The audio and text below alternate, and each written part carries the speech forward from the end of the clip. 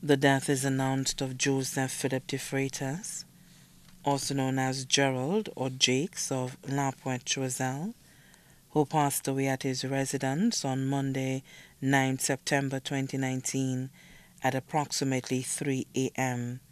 He was 82 years old. The funeral service for the late Joseph Philip Defreitas, also known as Gerald or Jakes, will be held on Friday, 27 September 2019 at Our Lady of the Assumption Church, Roselle at 3:30 p.m., and then the body will be laid to rest at the Choiseul Cemetery. The body now lies at Lazarus Funeral Home, New Dock Road, Vieux Fort. May he rest in perfect peace.